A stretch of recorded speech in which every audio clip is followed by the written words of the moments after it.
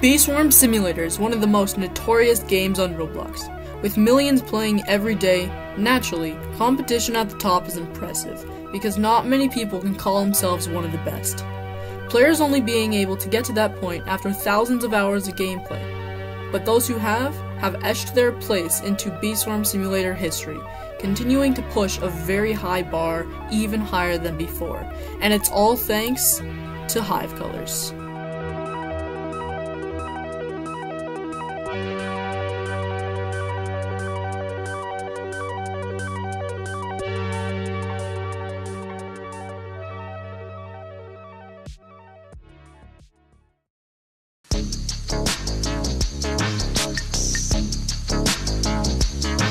First, we should establish what a hive color actually is. In the simplest form, a hive color is a hive built around maximizing the potential of a mask or an SSA passive for the benefit of pollen collection and honey making.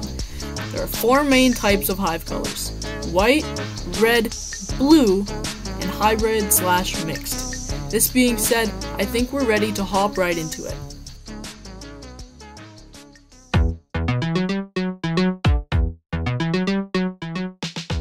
Let's start at the beginning. To be honest, the traditional hive color wasn't a thing until the Beesmas of 2019, but there will still be hive builds before this. These early primitive hives were mostly made up of legendary bees, including some shy bees for red boost tokens, diamond bees for blue boost tokens, and of course, any event bee available. These hives relied primarily on bombs to collect their pollen. This was the build until one fateful day in 2018. More specifically, July 11th, when the Gifted Bee update was released to the joy of millions of people around the world. The reason why Gifted Bees were so important to the history of hive colors is that they truly added a reason to have anything other than legendary bees in your hive. The build now was all types of Gifted Bees for those special stat increases, and then legendary bees anywhere you could fit them. Because of the release of Gifted Bees, many players were able to rise up the leaderboards quite quick, as making honey was much faster now.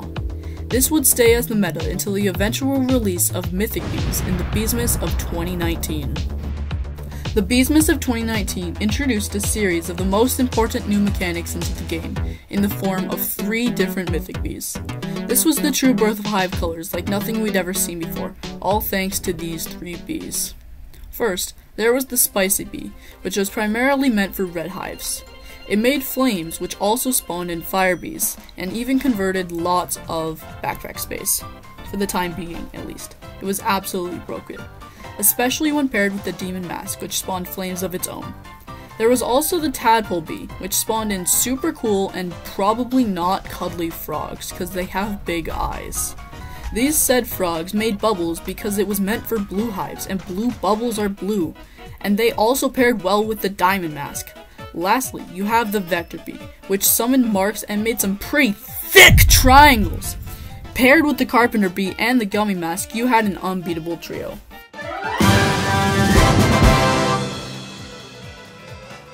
For quite a long time, red would stay the meta until it was eventually nerfed to only convert 1% of convert total rather than 1% of backpack space. This happened far after the damage was done though, and people sat with tens of trillions of honey back on top of the board. After red was heavily nerfed, lots of people started switching over to white, which was lots of carpenters, lots of vectors, and mainly focused on goo collection. This would stay the meta until the eventual release of the Supreme Star amulets. These were special because they introduced 6 new passives into the game that completely revolutionized the idea of hive colors as a whole. Before this point, hive colors were built around maximizing mask abilities, but now they were built around maximizing these passives, and the masks were just an add-on to these passives. As I said, there were 6 new passives. They were Gummy Star, Star Saw, Star Shower, Scorching Star, Pulp Star, and Guiding Star. All 6 of these new passives were all incredibly useful in their own ways.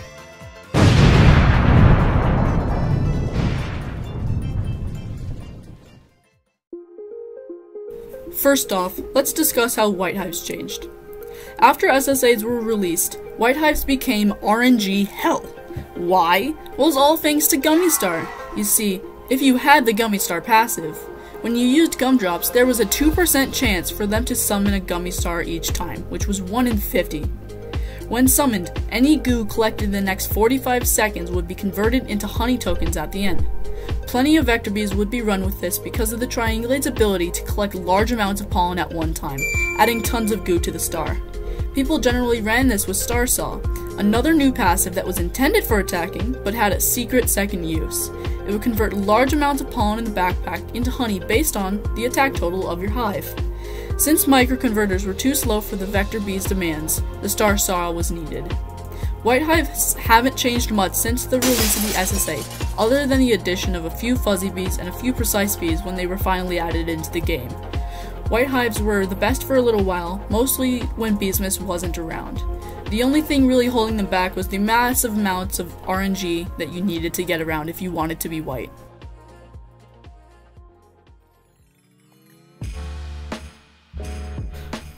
Red hives took ownership of the Scorching Sun, a powerful passive that allowed the user to ascend to godlike levels of honeymaking.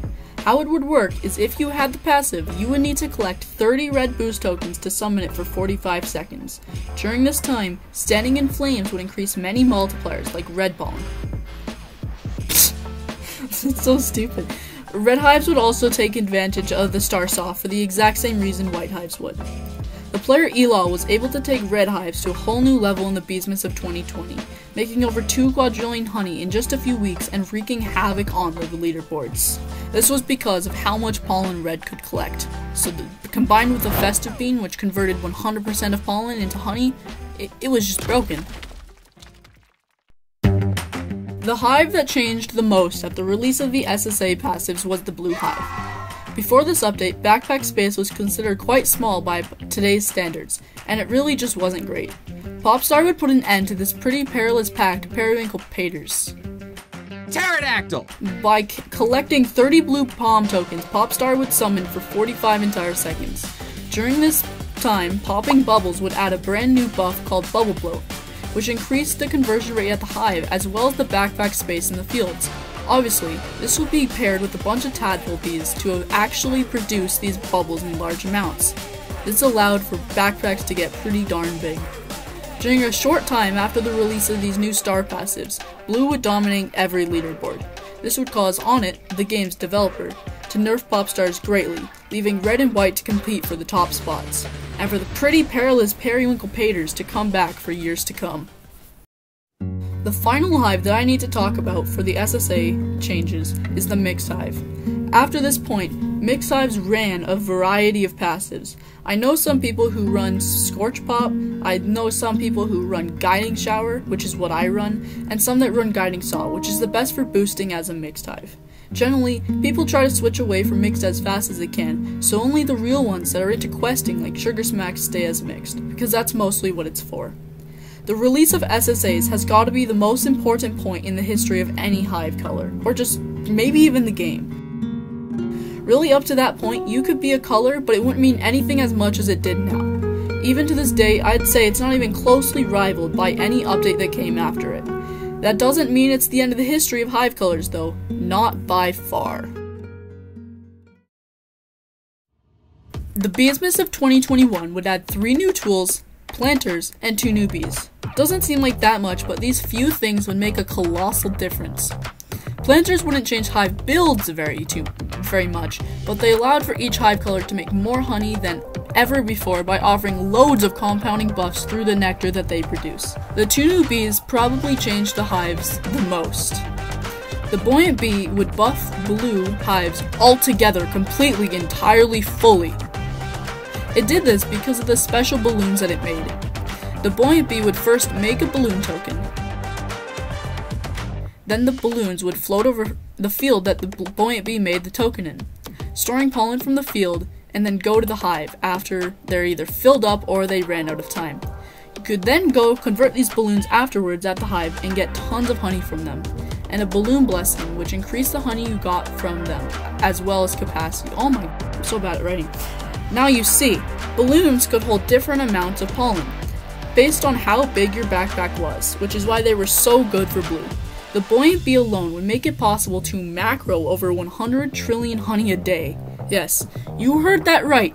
macro, which means not playing the game, over 100 trillion honey a day.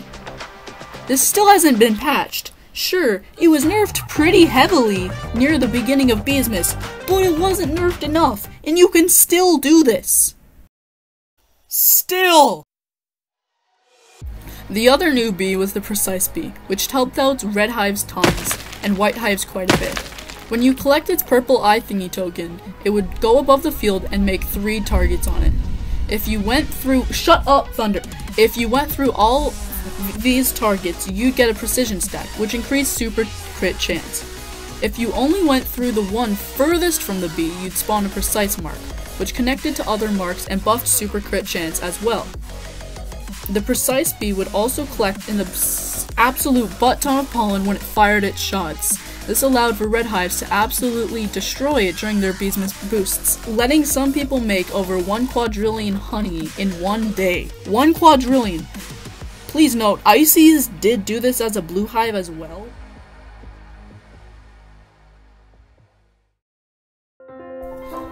The 3 new tools added completely changed everything for red and white.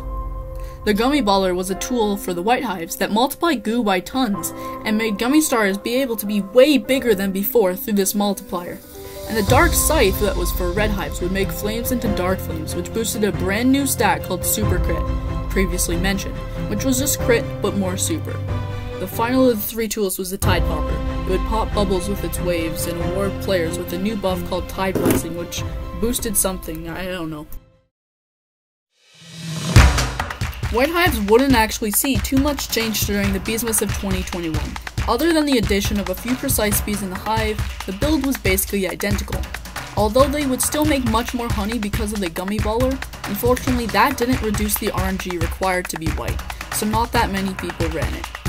As well as the fact that the Gummy Baller just costs a ton. Blue hives probably changed the most in my opinion, as many top players became blue and flourished because of it. The addition of the Point Bee really changed everything up, and it allowed for macros to strive more than ever before. Red hives also changed quite a bit, currently being the hives with the most pollen collection, which makes them ideal for puffshroom runs and boosting. With the added benefit of a high attack total, I think we'll start to see a lot of people switching to red not too long from now. Mixed hives, as always, basically just took the new features of the update and shoved them into their hives.